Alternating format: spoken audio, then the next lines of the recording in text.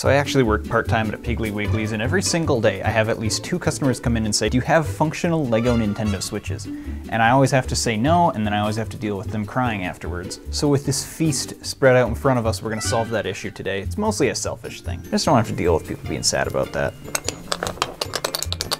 Now we're just gonna glue all these pieces together. That's a joke.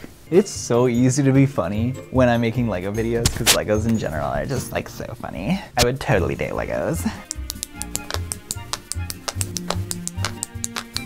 Pardon the fact that this is an up-close video and I happen to have a band-aid on my thumb. I know many people will throw up many times during the video as a result, and I hate to be that guy. You know I do. So if you really want to not see it, then leave a donation in the chat so I can get enough healthcare to fix my frickin' thumb. Perks include butt cheeks. Satisfying moment. Ooh, clip that.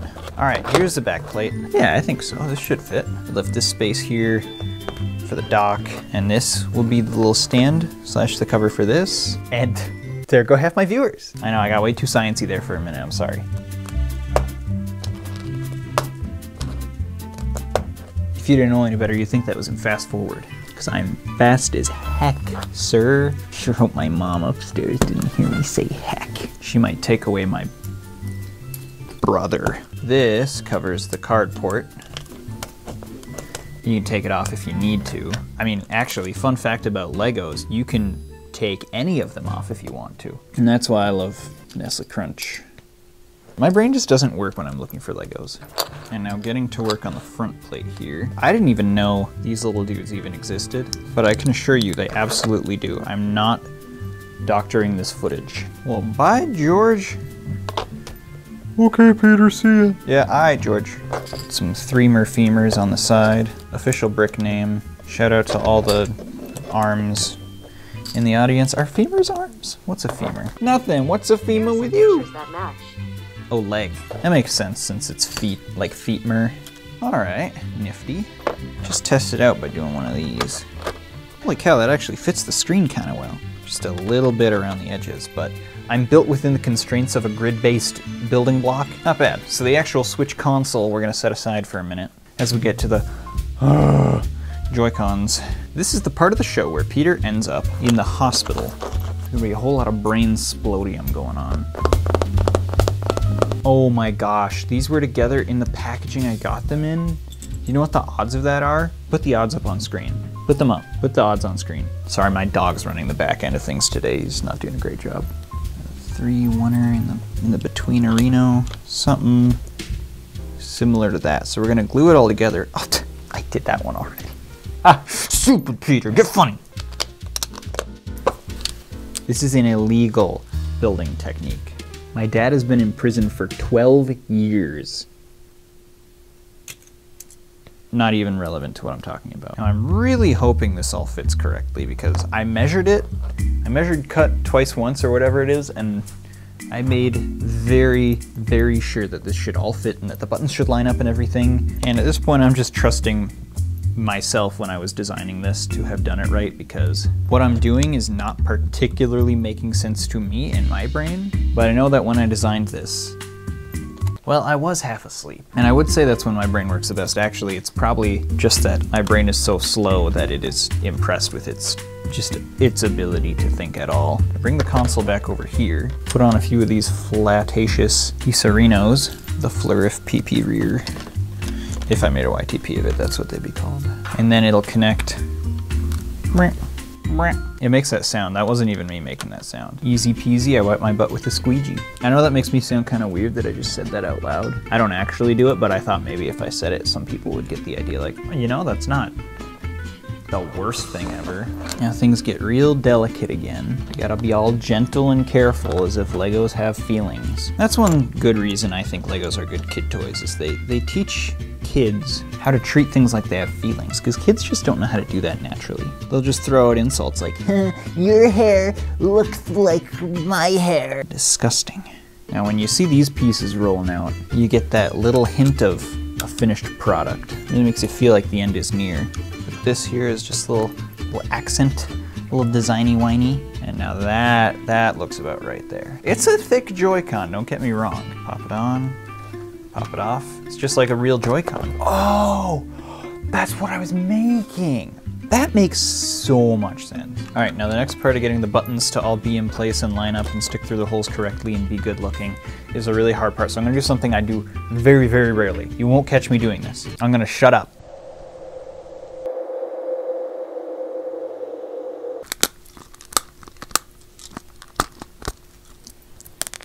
Sorry, intrusive thoughts. All right, so here's what we have. It is scuffed, but it just works. When I put so good you'll pee in the title and it's not so good that you pee, okay, fair enough at that point. Joy-Con number 2. Joy-Con is actually not the words joy and con, it's the words joik and on, and it originates from Latin. You say it when some jerk is on the TV. You'd be like, hey, they got a Joy-Con. That's what you would say to your ma in the kitchen. Ma, they got the Joy-Con. All right, left Joy-Con done as well. Again, looks a little whack. I think it kind of looks cool, personally speaking. Kind of looks like Lego Joy-Con. The power and volume buttons all in place too. The moment of youth, because it makes me feel like a kid who has a Switch instead of an adult that has a Switch, because it's made out of Legos. That's the whole point of everything. Holy thick. I mean, yeah, you can hold the whole console like this. It's not perfectly stable. You'll be seeing some B-roll on the screen.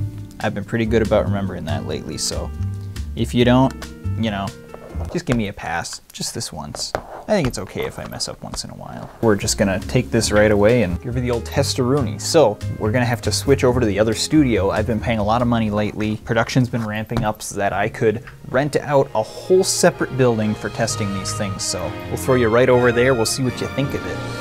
Welcome to the testing grounds. What a crazy different room this is. You may notice that you can't see my face. This is because I'm shy and very bad on camera. Power button does indeed work. Volume buttons, oh yeah. Okay, I mean, this one does indeed work. Slight kink in the problem. This one does work. If you take this little top part off, take the whole thing out and slide it into the console, which you need to do to pair it. Not like the bird. Okay, get on with it. It does indeed pair with the console and it does indeed function correctly. The issue is the battery is just not working correctly. It won't connect when it's disconnected from the console. So we're gonna be in solo Joy-Con mode, but I do want it to be known that the blue one does work, just don't happen to have proof of the fact that it works. Pop this bad boy out. Bada bam, bada bam. We'll play an extremely technical character like Donkey Kong. Oh, that's me. Now, some of you might be thinking the R bumpers are not going to be working if you're using just Joy-Cons. And to that I say, keep in mind, shh, use Super Punch.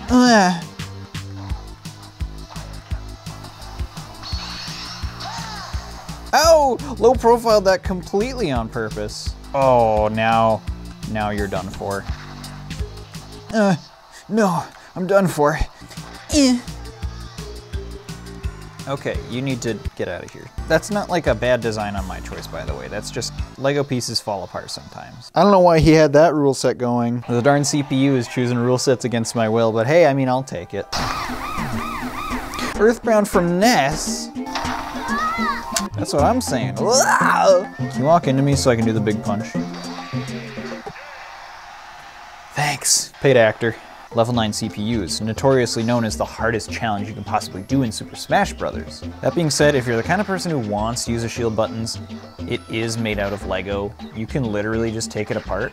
It is completely to my credit that you can take this thing apart so that all of its flaws are designed to be fixed. I didn't realize that I'd be fighting the hardest level 9 CPU for this challenge of Legos.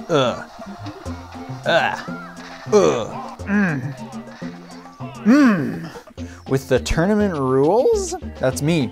Ooh, I just hit the microphone really hard. I'm sick of these cringe characters entering my game. You think I want to play against Zelda? I gotta say, I think I'm ready. Money match tournament against the best in the world. I'll be facing off against MK Leo with his renowned Samus. Mario, wake up.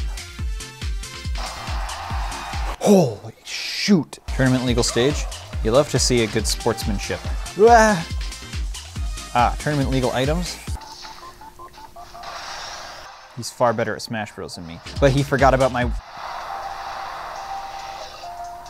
birthday last year and it made me very sad.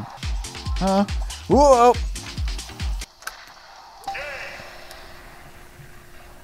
I mean, that's just a Lego problem. Obviously, I mean, best player in the world round 1 is just bad luck at the draw.